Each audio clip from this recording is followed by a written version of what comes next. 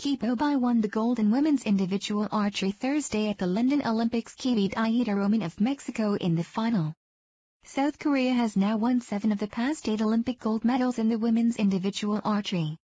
After the two ended the regulation all tied at the set score of 5-5, both archers shot an 8 in the one-arrow shoot-off. But Ki was declared the champion because her shot was closer to the center of the target.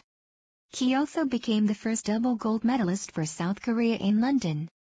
She helped the country win the team gold medal earlier.